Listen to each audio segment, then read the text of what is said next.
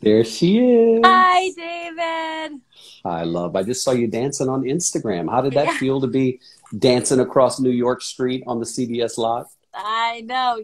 It was so crazy because literally last week and actually for a couple of weeks, I've been missing dancing so much. And I had a girlfriend who came over and she's very spiritual and she did a sound bath with me.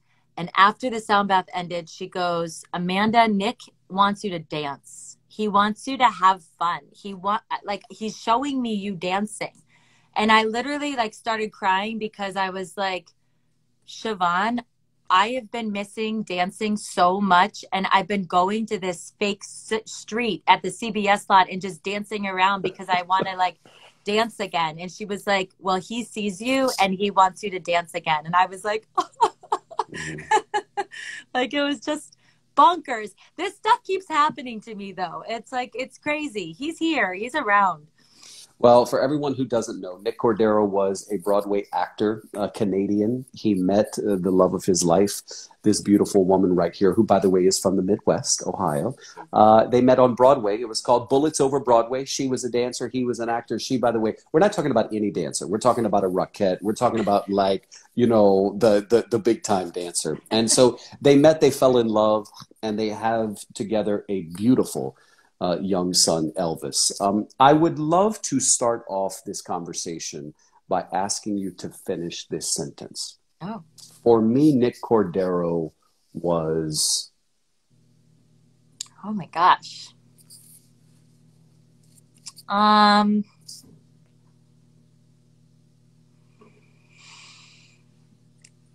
I mean, that's it's going to be a run-on sentence, David. Run on, Boo. For me, Nick Cordero was my best friend, my soulmate in a lot of ways, love of my life, and just an incredible man who I learned from every day. Which I think, true love, you keep learning every day. Nick died after multiple complications from coronavirus. And for those of you who don't know, Nick went into the hospital. They thought it was pneumonia. He and Amanda were out here on the West Coast. He went to Cedar Sinai. And he had this months long battle with this virus as we, as a country, as a world, as a people, were learning what it was about. And this was in the very beginning of the pandemic. And so Amanda became very vocal on social media. It's how I first found out about Amanda. It's quite honestly how I first found out about Nick. Me and my colleagues were following their story. And I was not globetrotting, but I was trotting across the country, Amanda, when nobody else was really traveling, covering coronavirus and all the various hotspots. And I would check into your social media, and I often wondered what it was that gave you the courage and, quite frankly, the conviction to be so open about what you were going through on social media. I think you learn so much in retrospect, because I have to say, when everything was happening, um, it was so crazy, obviously. But now that I look at it in retrospect, I look at it as I think it was because it was as if I was going to therapy every day. Mm. I had so much that I was dealing with on a daily basis, and doctor's phone calls, and being a mom, and my family, and Nick's family, and just trying to process it all. That when I would go on Instagram and talk, it was as if I was talking to a therapist, because Mm. obviously, when you're saying something on a story, no one's talking back to you, right? Right. Until you press send, and then the whole world, would respond. But that response actually really helped to fuel my energy and my hope and my resilience. And I think that's why I was able to keep going.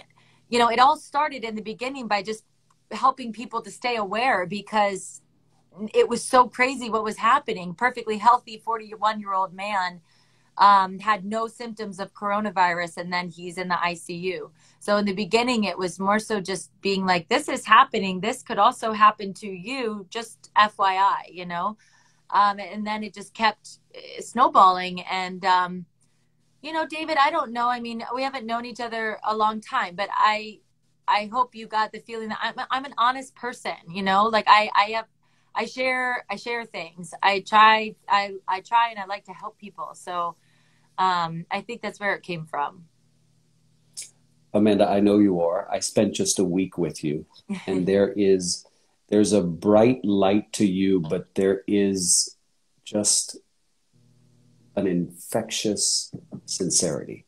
Oh, thank you. That's how I would describe it. Do you mind if I read some parts of the book as we go along? And No. you can jump in. So Amanda, in the very beginning of the book, everyone, details what it was like to be a wife basically at home. She's getting every update over the phone. Remember, no one is allowed in the hospital. You can't go in somebody's room. And she describes the hospital. I'm going to read this portion. Nick had been admitted to the ICU, put on a ventilator, and placed in a medically induced coma. He had tested positive for COVID-19, gotten an infection, gone into septic shock, died for 2 minutes on the table, been resuscitated, put on a machine called ECMO, which we can describe, I'll describe later, to save his life. And then had gotten a blood clot in his right leg. The machine that saves you can also destroy you. She said, and you later write, now I had to make a choice when they were talking to you about amputating his leg, but there was no real choice to make. It was his leg or it was his life. I chose life. Talk to me about those decisions that you had to make regularly, where they call and go, Amanda, we can do A or B. It's your decision. The emotion of you being the one to say yes or no. Yeah. Which is also crazy because, David, I had never had anyone that I know or love in the ICU. So I did not know these ICU protocols. You know, honestly, the only hospital experience I've ever had is me giving birth to Elvis. So I was so green. I didn't know what I could ask the nurses and doctors. I didn't, you know, they were saying terms and I didn't know what they meant. I didn't know what was good and what was bad. So when they call you and they say, you know, can you give your consent? You're like, well, what? I don't know anything about what you're talking about. I have to know and trust you guys. But also you're like, do I give my consent? You know, like, I have to say yes or no for my husband right now. I would call Nick's mom a lot, and Nick's mom, who's possibly one of the strongest women I know, she said to me always, Amanda, I trust you. I trust you. Whatever you think is best, I trust you. And so, I mean, but that's still such a ginormous responsibility, Amanda. It's literally you, not even in consultation with Nick. Oh, yeah. And a lot of these phone calls came at like 2 a.m. in the middle of the night. The phone would ring. I'd be in bed with Elvis because we still close slept at that time. And the phone, I was holding always the phone in my hand. And the phone would ring and my heart would leap out of my chest because everything seemed to always happen bad at night. And the phone would ring and I'd get on the phone and they would be like, we need your consent to, you know, put Nick on dialysis right now. And you're just like, well, obviously, yes. I mean, I don't know what, you know, you don't know. You have to trust these incredible doctors at Cedars-Sinai Hospital, which I did. I trusted them explicitly. But you're right. Still that decision of it's my decision right now, yes or no, to say leg or life or this or that is intense. You write in the book, I do love this line, all Nick wanted to be was a dad. Mm-hmm. All Nick wanted to be was a dad. You write about having to go and sign a document, right? And they say to you, you have to come to the hospital. And you're like, oh, okay. And so you grab everything, you dress Elvis, you get in the car. And you describe running to the room 602. And you write, standing next to the glass, looking in, I couldn't believe it was real. I never felt so sick or helpless in my life. That my husband was in there, my husband. I couldn't hug him. I couldn't comfort him. I couldn't pray with him or tell him how much I loved him. And then you describe the nurses and the doctors going in and out, and you're outside the glass. You're outside the glass, and every time the door opens and closes, you yell, I love you, Nick. It's Amanda, honey. I'm here. I'm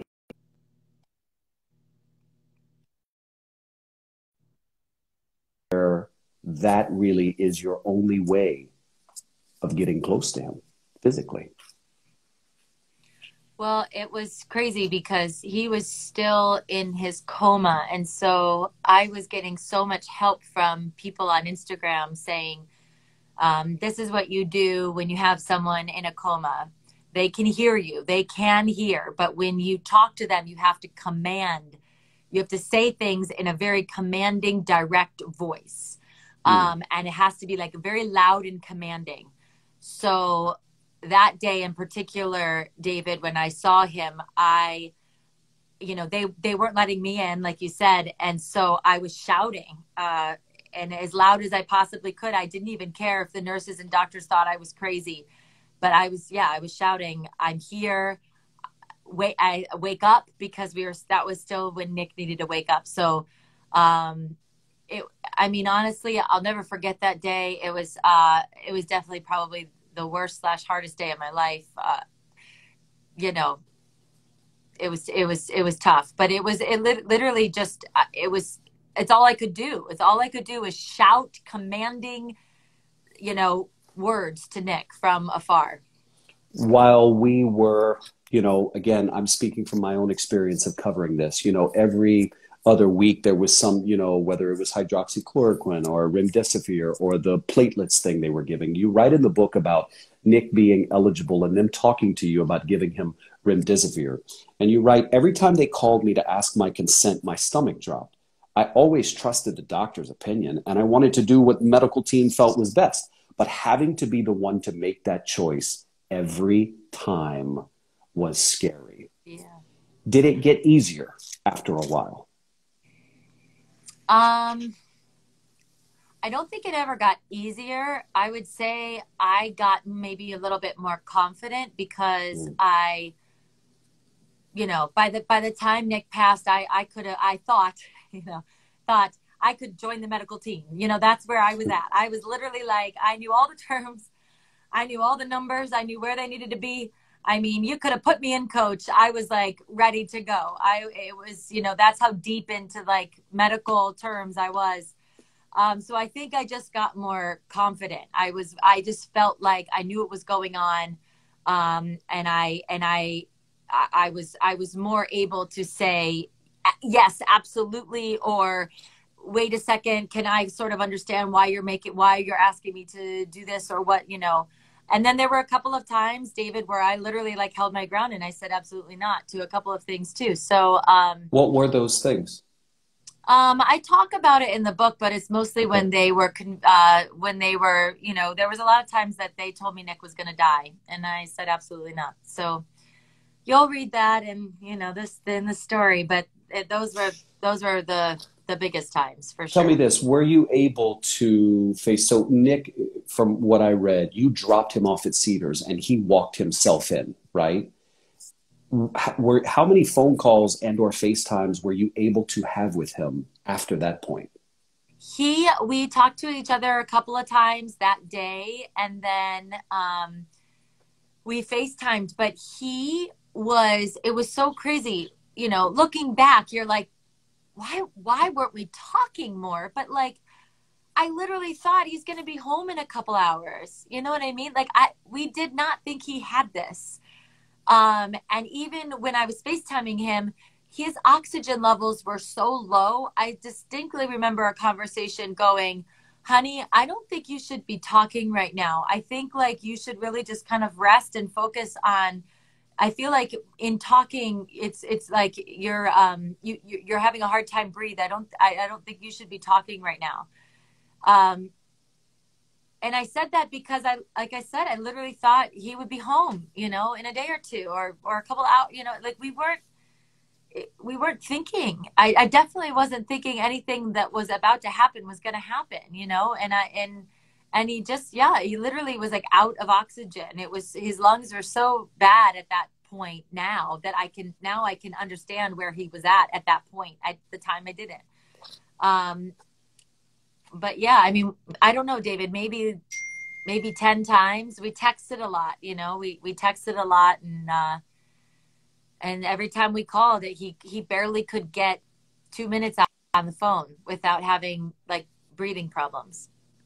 Amanda, what do you say to people who say, "Oh, well, he had pre-existing conditions," and that I'm going to be very honest with you. I have struggled for the last year because I have to talk to people on both sides of the spectrum, those who believe the science and those who don't. Mm-hmm. And I was talking to someone the other day, and she said, "Well, give me an example." And I sent Nick's story, Mm-hmm. and her response to me was, "Well, he had pre-existing conditions." He didn't, did he? No, So no. what do? You are a widow. You went through it. You lived it. Do you get enraged by that? I don't get enraged because I kind of, honestly, David, I just look at that as a bit of ignorance, and I can only tell our story. I've told a very honest. Never went to the doctor. He, he was never sick. He was such a healthy man and exercised daily and took care of himself, ate well. So if you want to believe still that he had pre-existing health conditions, there's nothing else I can tell you. A part of me feels bad for those people that can't hear. That's sad to me. I agree. I'd like to read another portion of the book that I had underlined. It was, you talk about a moment where I took a photo of Nick to send to his family, and it shocked even me. And you write that there were some bed sores on one particularly on his tailbone. And you write that I had the option of staying while they examined it. As they pulled the blankets off of Nick and turned his body onto its side, I almost fainted. His amputated leg had no muscle tone, and it just flopped over to the side. His bones were protruding out of his skin. I hadn't seen Nick's whole body since he had been admitted to the hospital, and I was shocked.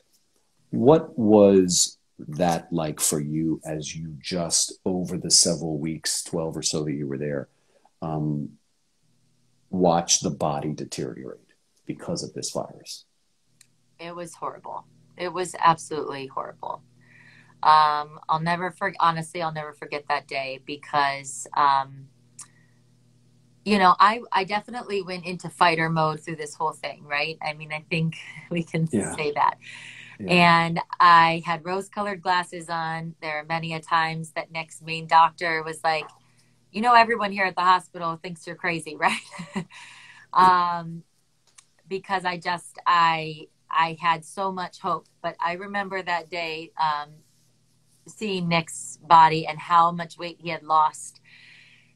And I was very concerned. I thought, how do you come back from this? Because he was in such a state, and I knew what he would have to climb in order to even sit up again. Like not even stand on an amputated leg with the prosthetic. I mean, that would have been years. It would have probably taken Nick years.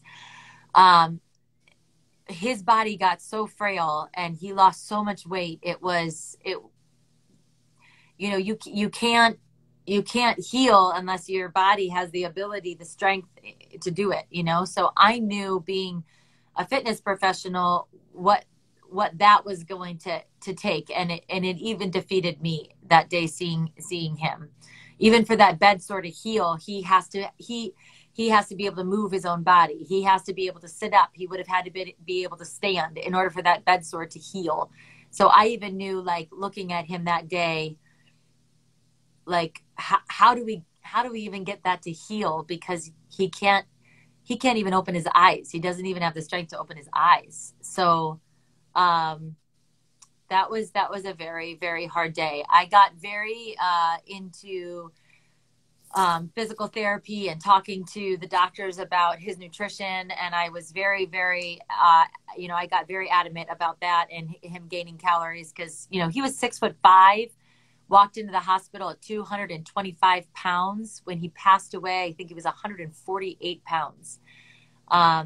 So he was very, very, very thin and frail and weak. And I knew what that was, you know what I mean? I knew that was going to be a very hard thing. And I We're never talking. shared those photos. I don't think I ever will. But they are in my phone. And when I look at them now, I I honestly can't believe, like it's one of those things where I can't believe um, how your body can change, right? How in 18 days your body can change, how in 2 months your body can change, how in 3 months your body can change. Um, and you watch that happen to somebody, and David, you're forever changed. You forever look at health and fitness a different way. You forever look at the ability to raise your arms. You know what I mean? It changes you 100%. Did it change your faith in any way? No, in fact, ironically, and I say ironically because seriously, ironically, my faith got stronger. My faith, my belief in God and his power of watching over us got stronger. I've never felt more close to my faith and God than I did during those 3 months. Never. Oh my God. There were days I was in there and I felt God with us. I really did. It only made it stronger. You are Catholic, is that correct? Lutheran. Grew up Lutheran. Lutheran. I Yeah. don't know why I thought Catholic. I am Catholic. Is it true that Nick died on Good Friday? He died for 2 minutes on Good Friday. Okay, but that was not okay. God, so for 2 minutes, that was the Yeah. And they um, resuscitated him and they put him on the ECMO machine to save his life. at the top of chapter 19. You write something that I highlighted.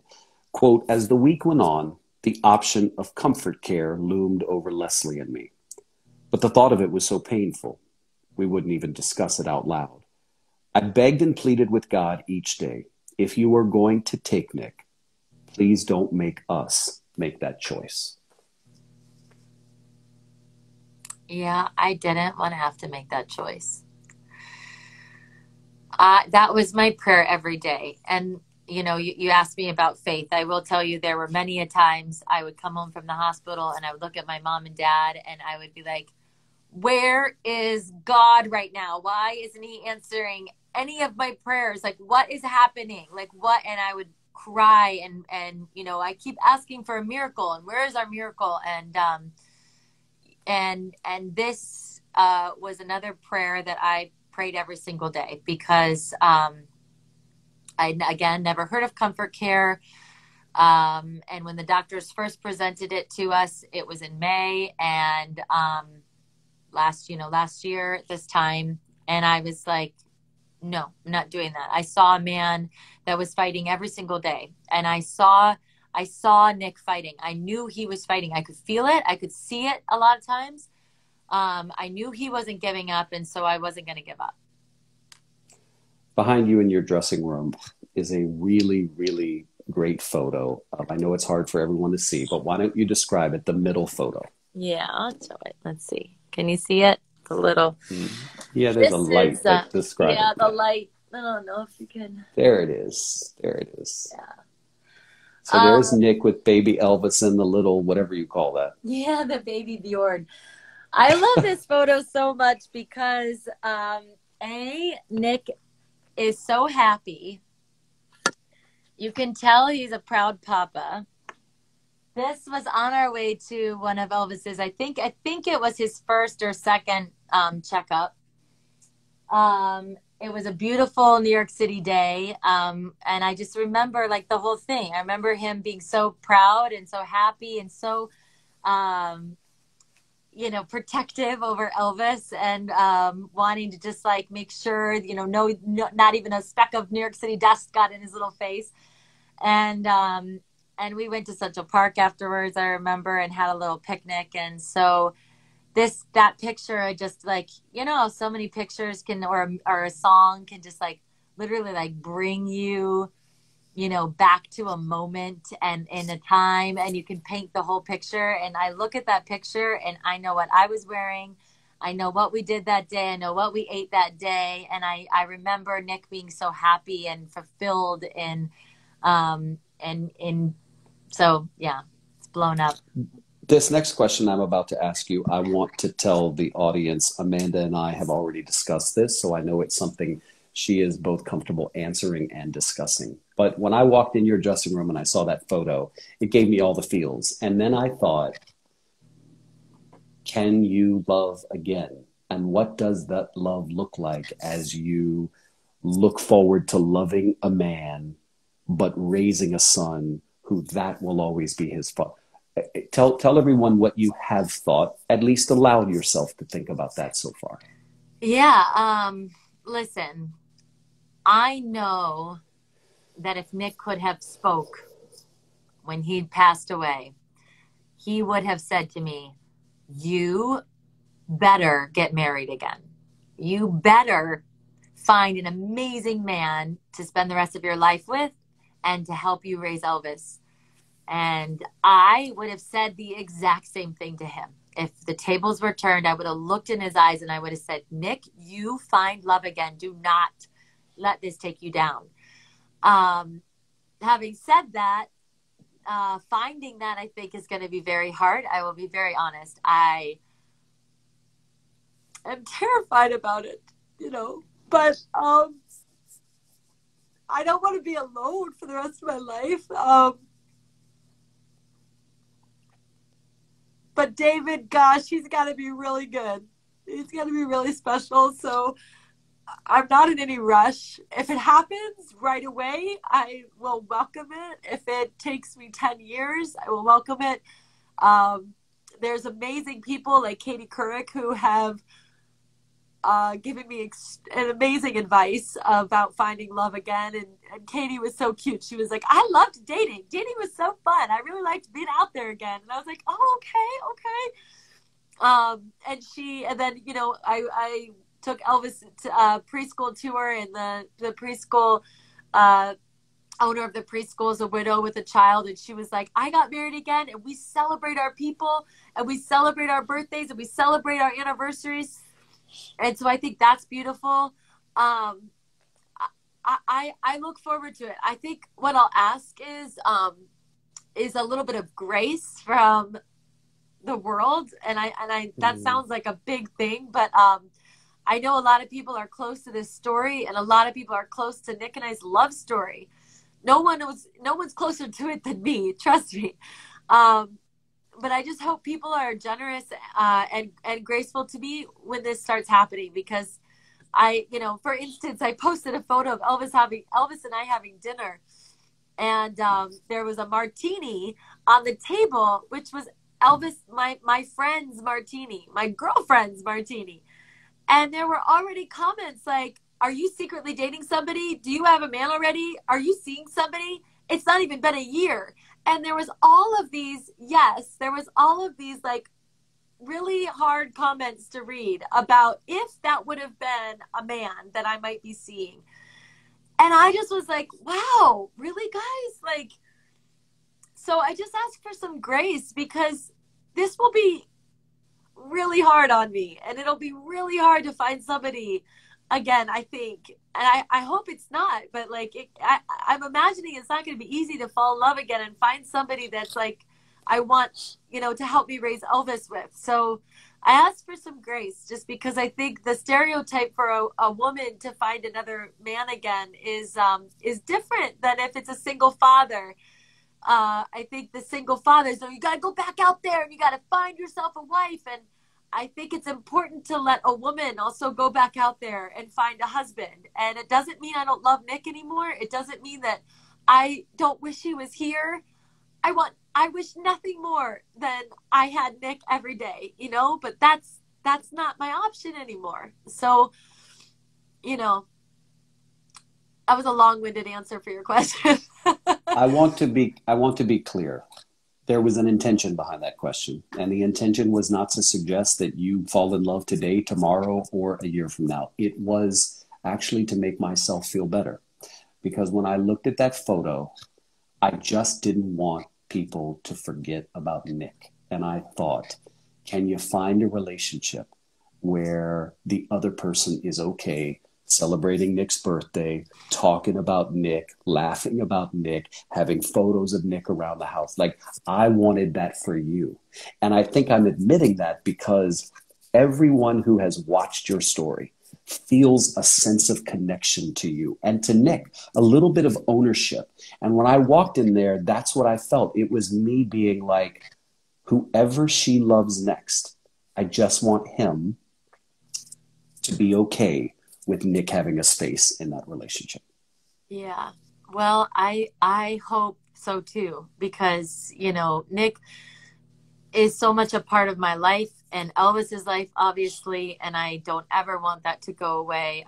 I want him to be so close to his father, as close as he possibly can. I want him to be so close with the Corderos. I want us to stay close to the Corderos. They're an incredible family. They love family, and they love Elvis so much. They love me so much. So I don't ever want that to go away. And, you know, I'll tell you, David, I've been through a divorce too, and it's different when you start dating again after a divorce.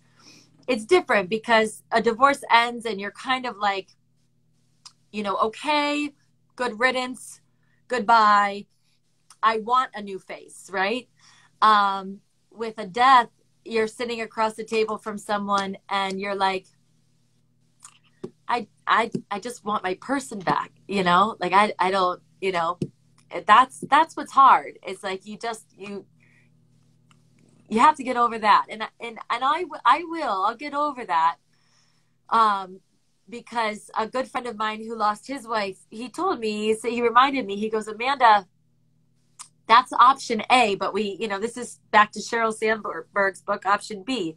You have to have option B now because option A is gone. So option B is what has to be, you know? So we'll see. I think it'll be a big hurdle. I'm not putting any timeline on it. You know, we have this book launch and then Nick's anniversary is July 5th. And I hope to take some time after that to just kind of like decompress. And then, you know, maybe I'll start trying to.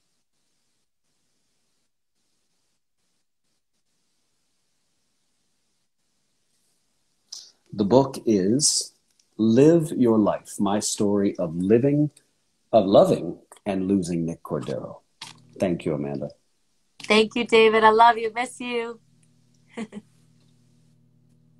Bye-bye. I love you too. Thanks for doing this. And thanks everyone for watching.